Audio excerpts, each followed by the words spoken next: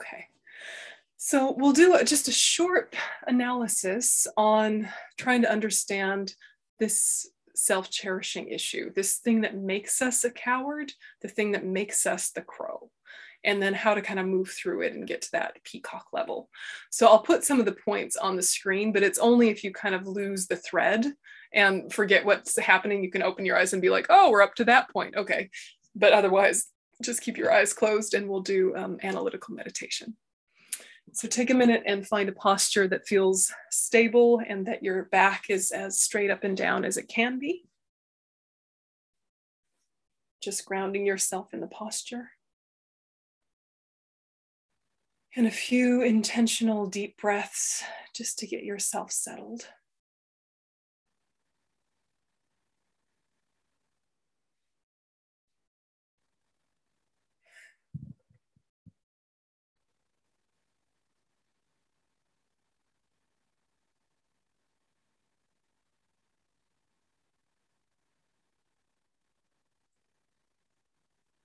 And just do a very brief scan up and down and back and forth through your body, encouraging it to come into balance and alignment without forcing anything.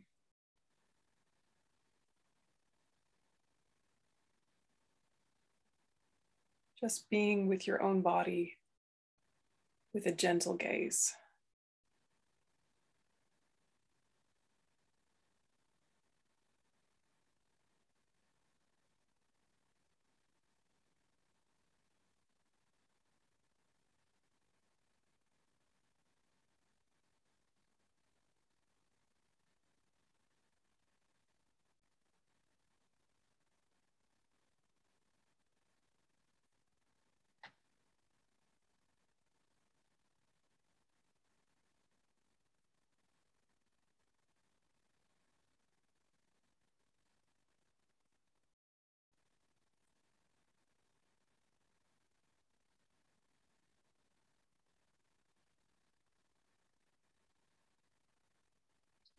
And take a moment to revive your motivation. You can use the 4 immeasurable thoughts, thinking, may all sentient beings have happiness and the causes of happiness. May all sentient beings be free from suffering and the causes of suffering. May all sentient beings never be separated from the happiness that is without suffering.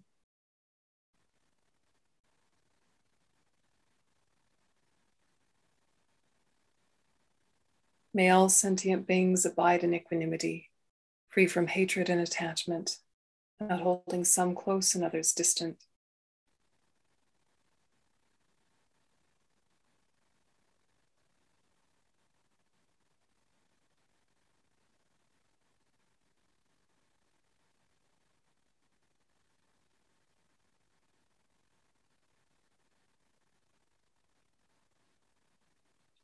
And with that motivation, start by trying to identify what self-cherishing is. This mind that has indifference to the welfare of others. It looks after our own needs, but not just from a practical, needed perspective, but from a me-first perspective. That will look after oneself even at the cost of others, or is just oblivious to your impact on them. That narrow focus.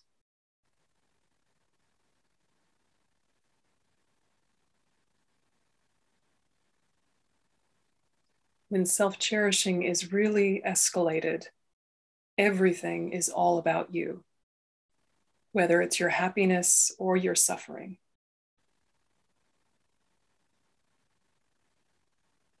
And placing yourself at the center of the universe like that can be suffocating.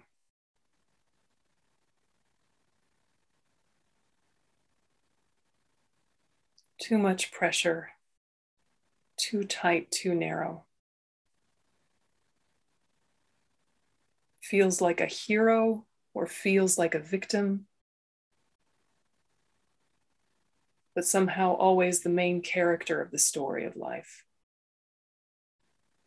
What is self-cherishing like for you? Just explore those ideas experientially.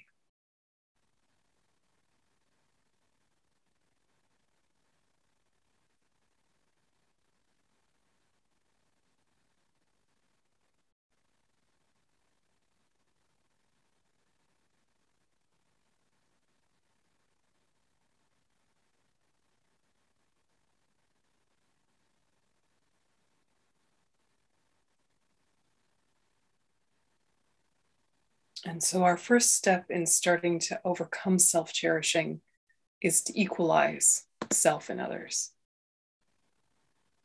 And so first look at how one's percentage of emphasis of cherishing self over others, as opposed to how many more others there are than self. So in a normal day, how much time do you spend thinking of this self, as opposed to thinking of all the other selves out there, all of humanity, all living beings, all beings with mind?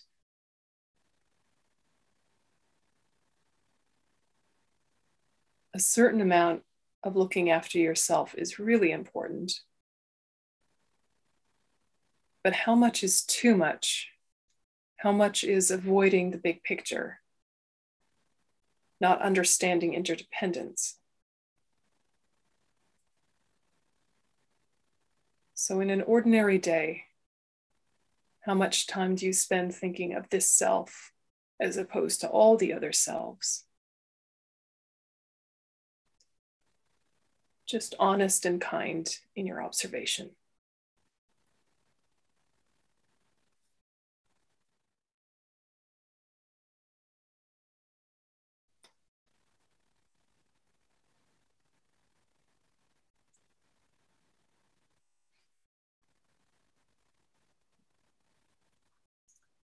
And think the motivation of self, myself, me, and others, all the other selves, is equal or the same. We all want happiness. We don't want suffering. Even though our methods for getting happiness and suffering can be really different, we all have that drive. So use that information and see if you can kind of open into an affinity with others, some kind of connection. The people I love, the people who annoy me or scare me, who I dislike, the strangers, the acquaintances, other species, same. They just want happiness, contentment, stability, peace. They don't want suffering, pain. Same as me.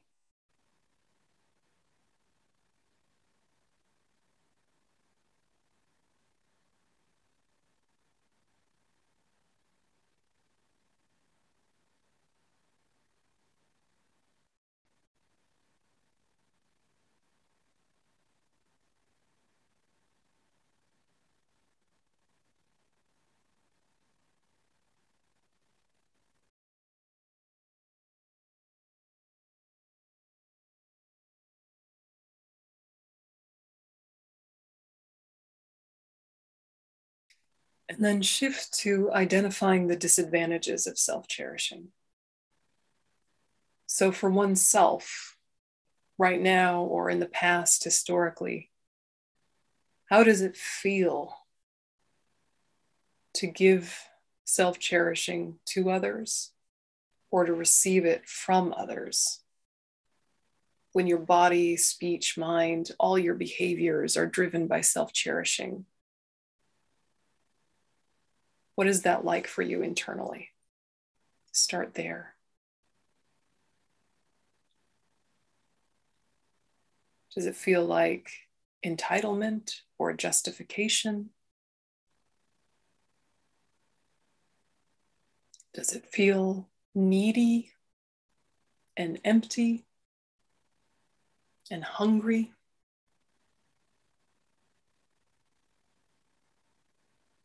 Does it feel annoyed and irritable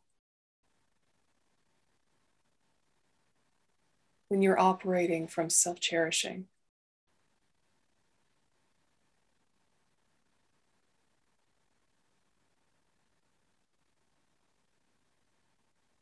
And compare that with how it feels to receive behaviors of self-cherishing from other people. Does it feel like they're being inconsiderate or dismissive or disrespectful, indifferent, lacking compassion? Just think of the disadvantages both ways, both when you're giving self-cherishing and when you're receiving it from others, both ways.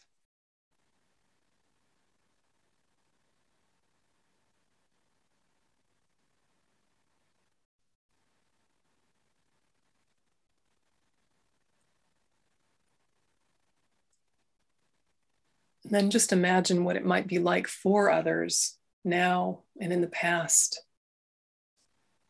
How do others seem to feel and respond when self-cherishing is directed at them?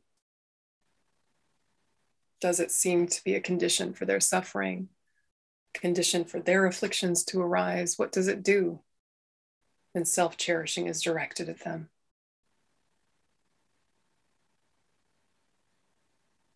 So obvious the pain it brings.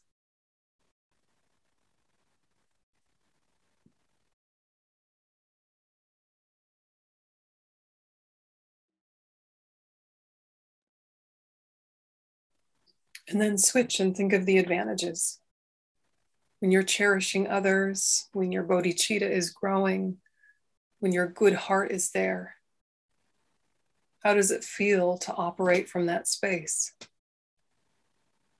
To give cherishing others to them. And the other direction, to receive it from them when they cherish you.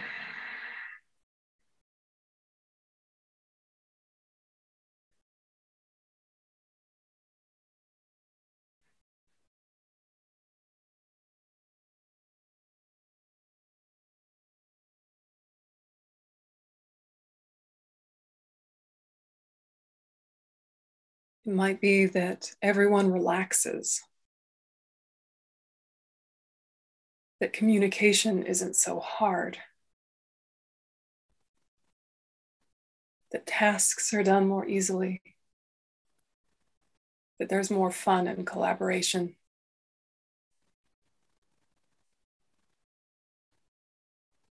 And how do other people respond when you direct cherishing others to them?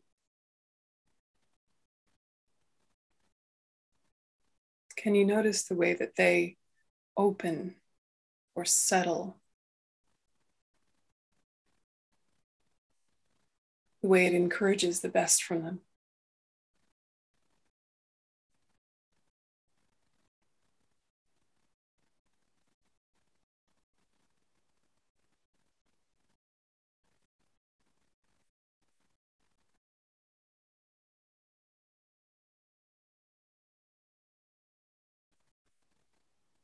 And see if you can decide to actually exchange self for others, or to exchange self-cherishing for cherishing others. And just be with the sense of choosing this practice for the benefit of yourself, others, and progress on the path. And let your choice resonate and sink in. Not forcing it, but seeing if you can settle there on that conclusion.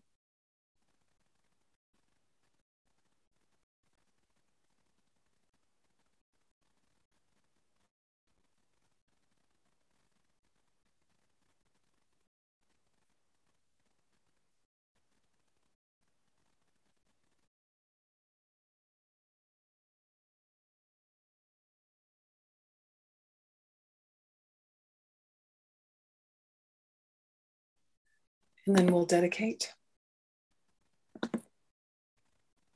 Jantu semcho rinpoche, ma ke panam ke gyuchi, ke banyam pa me pai, Gone gondu pelwasho, Tony dawa rimpoche, Ma ke panam ke gyuchi, Ke panyam pa me pahi, Gone gondu pelwasho.